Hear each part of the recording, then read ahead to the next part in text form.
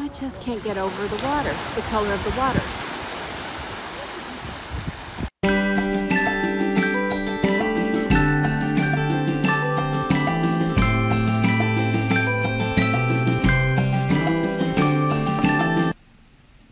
So I finally took off from Los Angeles Airport on my long-awaited retirement trip. For some reason, when I used my airline's frequent flyer miles to go to Phuket, I had to fly to Europe first and then to Thailand, instead of the usual way from California, which is across to Asia and then to Thailand. Unbeknownst to me, when I took off, there was a huge windstorm throughout northern Europe, Windstorm Eunice. Although the pilot warned us that it might be bumpy going in to Frankfurt, it really wasn't, because we were on a 747.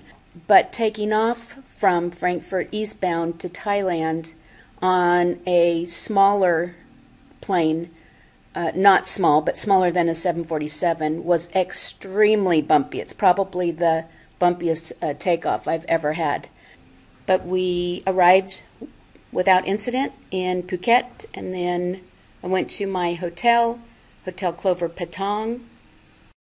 I was surprised to see these tsunami warning posts everywhere.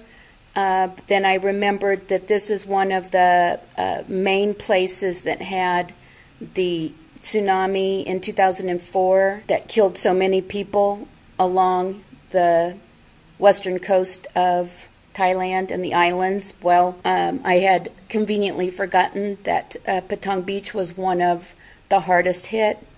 The movie The Impossible with Naomi Watts and Ewan McGregor, they were staying here, right here. There was a 6.2 earthquake in Indonesia, one of the last days that I was in Patong Beach.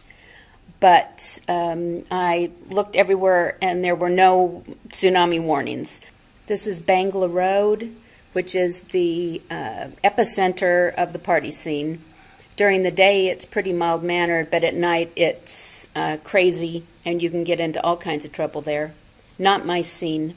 This will give you some indication of what Bangla Road is about. But luckily, I had connected with my favorite YouTubers, Shev and Dev. I will put a link to their page in the description. And we had such a great time. They're just really lovely people from South Africa, and I hope you check their channel out. A lot of you probably found me because I was in their video of the tour that we took together to the Phi Phi Islands. And this was the night that after dinner they invited me if I wanted to go along on that tour. And boy, did I, because it was the only tour that I wanted to take while I was in Phuket.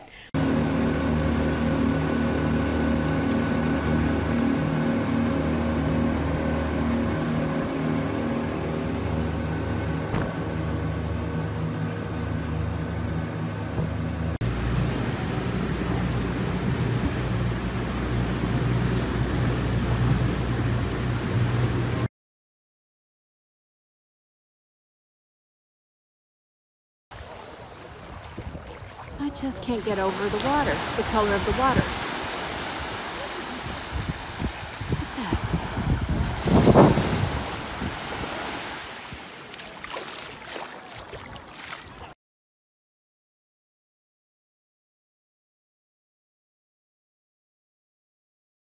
In some Asian cultures, they eat something called bird's nest soup. It's supposed to be a delicacy. They use it for medicinal purposes. It's supposed to increase a man's libido. The nest is made out of bird saliva that's been dried and hardened. A pound of this bird nest can fetch over $4,500 US.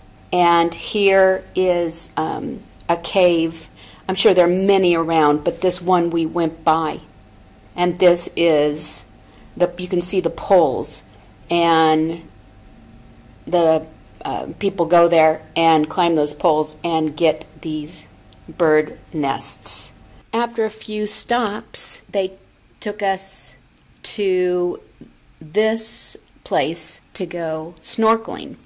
Well, the only problem is that I get seasick. It was fun to get into the water, and as soon as I put my face in, it was just like hundreds of fish just swirling around my face.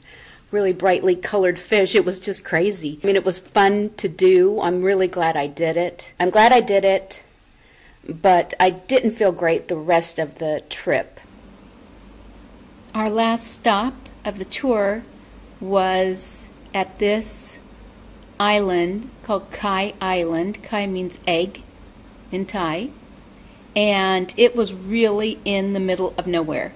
It just surprised us when the boat started slowing down because it didn't look like we were near anything. Well, the reason is because look how small this is. And it was just a lovely island. The same really soft sand, warm, clear water. It was really, really nice. While we were on the island, I got to watch Devan use his drone to take some really great shots. When he held it like this, it looks like it's walking to me. It reminded me of the Warner Brothers singing frog. Hello, my honey. Hello, my sweetie. I don't know. This guy. I don't know if you guys see the resemblance, but anyway, this is exactly who I was thinking of when I saw the drone. And that was right up there with the best, one of the best travel days I've ever had. It was just, everything was just so beautiful. Besides, even including being sick, it ended up being just one of the best travel days I've ever had. A, being with such nice, fun people, and B, I look at this, I mean, it's just paradise. It's wonderful. I really recommend you go to the Phi Phi Islands if you ever get the chance. Thanks for watching, everyone. Ciao.